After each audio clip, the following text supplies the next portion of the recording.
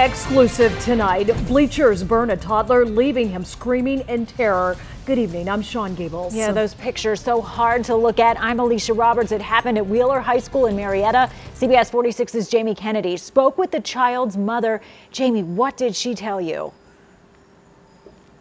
Well, she's certainly thankful that the burns are only second-degree ones. They could have been a lot worse. Now, she wants some good to come out of this, a warning to parents. Now, we must warn you, the people out there, that the following pictures are quite confronting. He would not stop screaming.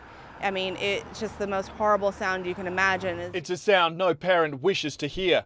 Their child screaming with terror. I absolutely felt helpless. That's because little Thad had just been severely burnt, second-degree burns from searing bleachers. Little Thad was playing on the bleachers at Wheeler High School, watching his older brother's football practice. The temperature in the sun that day, a scorching 98 degrees. He fell, stopping his fall with his palms and knees. That's when Heather Carlock heard the bone-rattling scream. So we went to the burn center. Doctors shocked at what they saw. And within moments of them seeing his injuries, he was taken back right away. I mean, we were there maybe 10 minutes and they had already checked him in and had him back in surgery. It's comparable to you have pouring, boiling oil on yourself. Heather says the school hasn't been very responsive. Only one quick call from a part-time employee. And for them to not only not reach out to us beforehand, but then when I reached out to them, for them to not respond and then pass the buck along to someone else was really disheartening.